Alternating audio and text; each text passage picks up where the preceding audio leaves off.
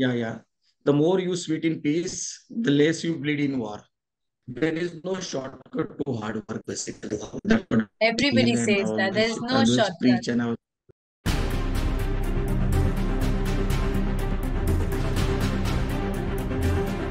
All right, everybody. Today, again, I'm on this incredible Startup Lanes platform, bringing you another incredible personality from the corporate world. Today, we have Mr. Vijay Shitole, who is the Chief Human Resources Officer at MEP Infrastructure Developers Limited. So, today, we get to know a little more about him as a person, his professional journey, his setbacks, and everything that makes that incredible person that he is. So, welcome on our platform, Mr. Vijay. We are so honored that you took out this precious time for us to have this incredible conversation so that, we can inspire and motivate young entrepreneurs and young people entering the workforce with full energy and zest. thank you very much, Geet, for a wonderful introduction. I'm humbled and honored to be the part of this conversation. Once again, I would like to thank you for the opportunity. It's my privilege and honor to guide the people around you who are the budding entrepreneurs. In this session, I will do my best, whatever pulse of knowledge I can share with you or anyone for whom it is intended to. I started, you can say, I would like to introduce you something slightly differently, not like other typical HR professionals. I always say I'm into people's business. Okay. I'm into people business since last 36 years. For me, what business really means, that means it's my breath, it's my life, it's my, you can say, it's my journey altogether. Okay. So this journey is almost 36 years long. In these last 36 years, I started, you can say, I had a fascination for flying machines basically when I was a kid. So I just wanted, you can say, to fly or to work on the machines or something like that. So that's the reason I was always thinking about, flying machines, joining Indian Airlines, joining Indian Air Force or something like that. So fortunately, when I was during my college days, my dream came true. I saw an advertisement in the local newspaper, Indian Air Force inviting young people to join its ranks. So that was when, I started my journey. I just got selected and then I moved from one place to another.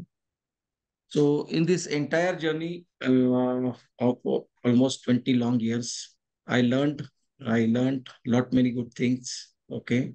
I traveled across length and breadth of this country. Mm, I was there on some, you can say, mission critical operations missions, and all as a part of a military establishment. So again, you would be more interested to know about my corporate journey. Okay. I would like to So know parallelly, everything, your professional journey and also your personal setbacks or anything that has, stood by you in when the time got tough in your life. So not just professional, we want to know, Vijay Shitole as a person as well. That'll add more flavor to the your professional journey. so I would take next 5 minutes for giving you a broad outline of my Yes. journey. Okay. See, From the we time that at you in graduated, you were fresh, beaming out of college, from the time that you have reached this incredible position, we would like to know a little more just about like the entire journey in concise form. so again, I would like to repeat, young lad having fascination for machines. Okay, moving into services, military arm of the armed forces. That my name called Indian Air Force, and then starting the journey, and then as a you can say, as a young person, very young actually, I did not have any kind of a roadmap for myself. What I'm expected to do next, what I'm supposed to do next. I thought it appropriate to start the service of the nation. So I started. I grew in the ranks over the period of time. I worked very hard. Worked very hard. Uh, when be it Himachal, be it Northeast, be it you can say central part of India, be it our headquarters in Delhi. So I worked at many places. Uh, Again, that journey was very incredible in the sense we were taught to obey basically. We were taught to obey. In courses, they say if you learn to obey, then then only you can command. I repeat, if you learn to obey, then only you can command. You can command. So I command, yeah. And there is one more saying: the more you sweet in peace, the less you bleed in war. Repeat that, So please. that That's a key signifies, takeaway. yeah, yeah. The more you sweet in peace, the less you bleed in war. Did you Elaborate, get it? please. Elaborate for our audience. Yeah, yeah, yeah. So it really means what? It really means you should be always prepared for any and every contingency in life. Okay. The more you train yourself, the more you equip yourself with knowledge, the more you equip yourself with armaments and all, everything. And you need to train very, very hard during the peace times. Once you train very, very hard during the peace times, then only you can conquer the enemy.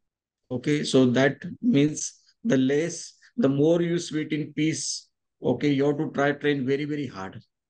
Once you train very, very hard, then only that training will help you to overcome you can say, be it a war situation or any other contingencies.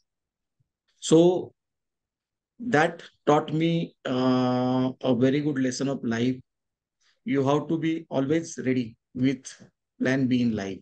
Okay. Because if you are dealing with contingencies, you have to be always, you should be confident about your plan A. But what if that plan A fails? You should be ready with your plan B so that your success ratio is always 100%. So that is one thing. Secondly, learning from you can say military, what I bring in to a assignment, and that's the reason I'm successful.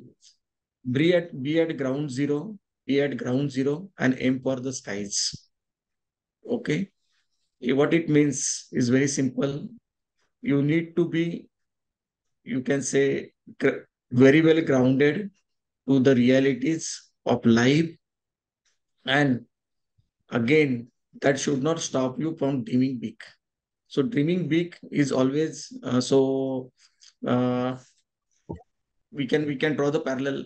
Entrepreneurs always dream big. They think that they are going to make an enterprise out of you can say ground zero. But what they need to do is equally important. In my opinion, they need to do their homework well, they need to train very well, they need to train really hard so that they can overcome the contingencies of the business. That's one thing. So now moving on to my journey, again, for a corporate world, you doesn't need a person only well trained, you need a person well qualified basically. So again, I kept on updating myself. I acquired 3 masters, 2 diplomas, and 3 certificate courses in the record time of 11 years. So again, I was Wow. ready. Yeah, yeah. So have, I did not have exposure to Premier Business School when I was in services, but I was fortunate enough to graduate from Symbiosis with Okay, the lovely, 2-year lovely. course. Pune, Yeah, yes. yeah, yeah, Symbiosis Pune. I'm a alumni of Symbiosis Pune, and recently I had been conferred with Symbiosis Ratna Award also. Lovely, lovely. Okay, and so again, when I wanted to start my corporate journey, I had 2 offers in hand. One was from a big corporate in Pune, which was a, you can say, very cushy job, uh, kind of a plum job basically, wherein almost 100 people reporting into to you. You are given an accountability to handle employee Wow. relations. You are given. It was a big corporate. I can't name because for the matter of ethics now. So that was one job, one assignment in Pune. Another assignment was a factory assignment in one of the company in Mumbai. So what I did actually, because I wanted to always learn my way very hard. Okay. I wanted to be there on the shop floor. I wanted to be there at the place where the, you can say, revenue of the, firm comes from. So that's the reason I chose a difficult way basically. So choosing the difficult way gave me the real grounding of my entire corporate life and made me very strong. So again, the job which was in Pune, uh, it would have fetched me 40% higher CTC at that time. Okay. So I am really happy about that. I got a good bargain basically as a person basically. So again, you asked me about as a person. So I thought that factory assignment is more challenging and I took it up. And that was the whole turning point for my career because I got to understand straight out from military to corporate, okay, and getting the lessons on a hardcore shop floor, okay. I became the darling of all at the shop floor due to my, you can say, strong employee connect, okay. Then again, I started the training. I started training the people. I can name the corporate. Joined Emerson Network Power in India. That is a Fortune 500 US multinational. So by virtue of my being highly ethical and I got an accountability to train the people in global ethics program. So that was an official. I became an official trainer for Emerson Global Ethics Compliance Program. So in that particular assignment, I trained 225 people. Okay. I always believe in creating a kind of a learning organization. Wherever I go, I'm an avid trainer. I have trained maybe I can't say, but I might have trained almost 1,000 plus people, maybe Wow. 2,000, 3,000, or maybe something like that, because I believe that, whatever one knows actually, the best way to multiply is to impart it to the people, okay, and take them to the next level. So this has been a wonderful journey of last almost more than 17 years in the corporate, wherein I have worked with a tire major, I worked with a surfactants major, I worked with the, you can say, a diamond company, I worked with a leading pharma company in India. So all these years have taught me one thing, that if you have a strong employee connect and if you have a strong business connect, you will always remain marketable, uh, you know, employable by anyone and everyone. I have worked in Fortune 500. I have worked in Fortune 100. I have worked in you can say, family run businesses.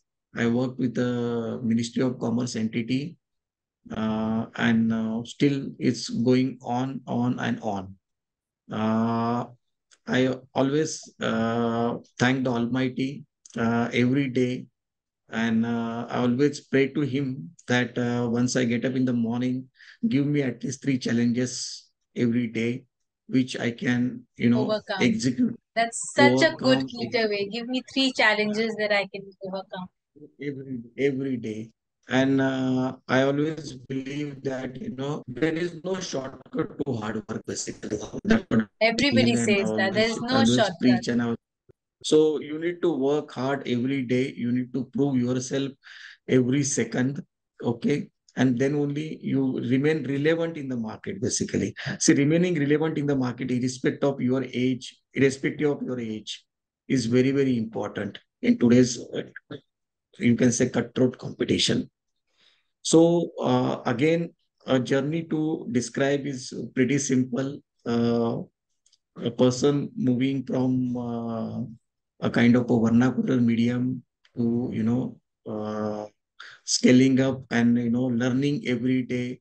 Uh, and I always want to learn. I'm driven by the energy of the youngsters. Okay, I always feel that I need to contribute every minute, every second, every day. Okay, and it goes on, and it really, really, really keeps me moving in my journey. And I always say, look, I'm the one HR professional. I will tell you a very interesting thing. I always train my people to such a level that they become the darling of the competitors. Oh, Competitors try. lovely, lovely. Yeah, yeah. Because I'm not the HR person who is scared my competitors will poach my people. No. I always say my thought process is pretty simple. If I train my 10 people, if my competitor takes away 4 people also, okay, I'm not at a loss at any moment in time, because those 4 people will always remain my brand ambassadors, because I have trained them as a company, okay, and they will always remain my brand ambassadors. So that's what my thought process. And I always believe in taking the war to the competitors' turf, basically. Okay.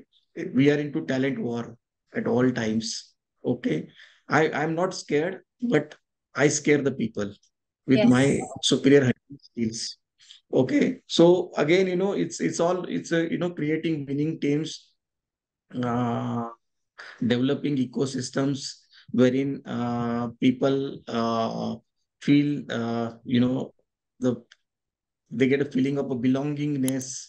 Okay. Now you might have heard about that, diversity, equity, inclusion, and belongingness. Everybody talks about those terms. Okay. I always tell to the whole world, look, belongingness is not a term came from a foreign land or something like that. That was always there in our Indian culture. Okay. Whenever we wanted to join any company, the HR always used to tell ki, look, Vijay, there are 100 people working with us for 15 long years, something like that. That kind of a belongingness, loyalty, and always tell the whole world, uh, you can't teach us loyalty. You can't teach us loyalty. This is not meant for Indians. This is meant for the outside world. You can't teach us loyalty. Loyalty, we are born loyal people. Yes, Okay, we are born we loyal. belong. We are belong to the place. We belong to the place. We don't work. We give our 100% at the workplace. Okay, we are not 9 to 5 animals. Sorry to use that word in a session, but we are not 9 to 5 people basically. Okay, we work more with our hearts put together. We feel attached to the workplaces, and that's the reason this concept of a work-life balance doesn't honestly hold any relevance in the Indian companies. Okay, we only speak big about the things. Okay, but we tend to spend. It's like we don't do it intentionally. It comes naturally. We Indians are very target oriented people. We teach the whole world. Okay, you might have seen a lot Absolutely. of CEO, Yes. lot of CEOs and all and all. So I was just speaking to a journalist. I told her, look, belongingness is not new to Indians basically. It is our term which is stolen by foreign media, and then again they are teaching us the same thing. All right. For the sake of, we are running low on time here, I would like to ask you, which is that one person who has made an incredible difference in your life and you're most grateful in your professional journey that they have always stood by you, given you the right advice. I have two people actually. I have two people. If you allow me, my own mom actually, my mother and my wife. Okay, they stood by me in anything and everything I did. Honestly, in anything and everything I did. Okay, my So mother, happy to my hear that. dad, they never. Yeah, my mother, my dad never forced any decision on me. The decision to join the Indian Air Force was my decision. Okay. My dad told kids, your life, you take your own decisions and join it. they in those times also they never got scared ki, okay, they may lose their son, okay, to in some war like situation or something like that. And again, now coming back to my wife, okay, she is there with me since last 28 plus years. Okay, she stands like a rock with me in all my difficult times, whether I'm at the peak of the mountain or whether I'm at the bottom of the, you can say, this earth or something like that. So shaping the career, You're so see again, blessed. You're beyond yeah, blessed. I'm That is I'm all you honestly need. blessed. I have That is all you I have a need. great family. I have a That is great all you family need. actually. Yeah, I 100% agree with you. So again, shaping the career, see, there are certain compromises in life, okay, which we need to do on a daily basis. It's not compromises. I won't say compromises. It would be the right word could be adjustments basically. Adjustment is the right word. So, Compromise has a very negative intonation to it. Adjustment is where you meet the yes. other person where they are at. So I think we all have to adjust in all facets of our life. So let's not put a negative annotation of compromise. So adjustment is that what we should actually, and that's what. So again, both of the I always say that both girls they they are there with me at all times. That's all I needed to hear. I think that's one of the main key takeaways is that an influential position like, Mr. Vijay Shitole is still so humble and grounded and gives the credit to his mother and wife. I think that's such an heartwarming thing to hear, especially people at high stature as him. So I'm genuinely so grateful that I got to hear that from you, especially if we have a time constraint, but I would love to continue this conversation and we can also have another session in a few weeks from now. But due to time constraint, I would like to ask you a little more about, you must have, gone through a little more about startup lanes that I work for. And have you, if you know a little bit about us, would you like to give us some sort of suggestions, inputs, or do you have any thoughts about what we are doing here? We have, we are into funding startups. We have already funded about approximately 128 startups with an investment portfolio of about 350 crores. And we are inviting mentors in the form of incredible people like you to kind of, help our startups grow and, thrive and get inspiration from you. So we would definitely like to get in touch with you for our mentorship program as well. But do you have any words for us? StartupLanes is a wonderful initiative actually. Okay, whatever I heard about startup, it's really, really incredible. You're doing a great job in grooming the people. I heard your CEO saying that, look, people, once I mentor the entrepreneurs for their idea, they think about the investment, whether I'm going to invest into that. Okay, but it's not like that. Idea, all ideas needs to be mentored, and you people are doing an incredible job bringing all versatile platforms. Okay, and I think I don't know whether you have come up you have a plans to come up with a magazine also for Yeah, I think that's what entrepreneurs. that we need to do. That's such an incredible thing. We need to have a magazine. Yes. Yeah, yeah, Gonna yeah, note yeah. it down. So Yes. one thing, and then you can establish uh, connect, you can keep this entrepreneurship community wired throughout their journey, because see again, uh, they always say almost 70% ventures they fail. Okay, again, my suggestion, if I'm allowed to Of speak, course, that's my how I'm suggestion asking. Yes, yeah, please. We yeah, need all the yeah, yeah, yeah. suggestions. So, yeah, yeah. My suggestion to budding entrepreneurs will be a very simple suggestion. Listen to the customers. Okay. Suppose what if I'm wearing this attire, whether this looks good on me or not, I need to see it through the eyes of the customers. Okay, if I'm starting any apparel brand or something like that, if I'm wearing it, if it is a red color, blue color, if it is looking good on me or not, that really doesn't matters. What customer wants, listen to the customers, go to the customers, talk to them, feel the pulse of the customer, Then you start the product development. Okay. You might be knowing about the Microsoft story. You should know how to sell the idea basically. You first sell the idea in the best possible manner, get the customer feedback, work on it, develop the product, take that product. In that particular gestation period, you will have that time to go Right. with this one. So, the whole idea is, doing the homework very well. Homework very Right. well. If you do your homework, then there won't be any failure. And then again, you have to bank on your human assets. Okay. Everyone joining the startup, be it in any domain, must know how to sell. How to Yes. sell. If Selling is he such or an art. How to sell. yeah, yeah.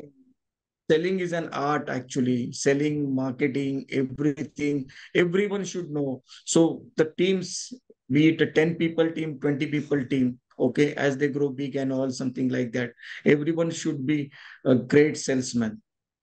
Include the great salesman in your team and the people with the technical capabilities. You will never fail. Do your homework well. That's what my suggestion is.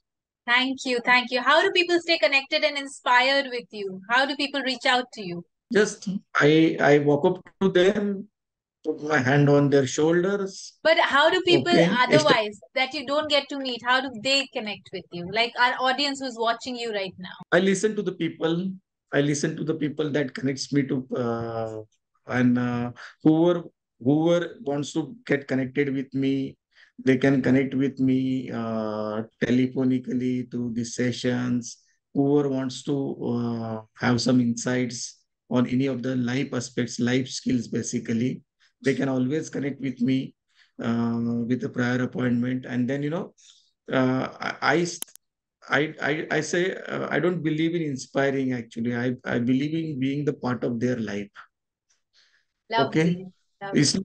see it's not it's see it's for the all the gurus and babas and all. They want to motivate, inspire. I want to be the part of So how lives do of they the get people. connected through? Do you have like an email that you're willing to share, or would you want them to connect through WhatsApp or I LinkedIn? email, WhatsApp, LinkedIn, even they can connect with me on a Facebook, though I'm not that active. Got Okay, it. Got it. all social media. Okay, uh, Great. whomever wants to get connected with me, you can share my email, you can share my WhatsApp number. All right. Perfect. So I'll be Thank free. you for being so grounded and humble, you know. And Not I'm like that.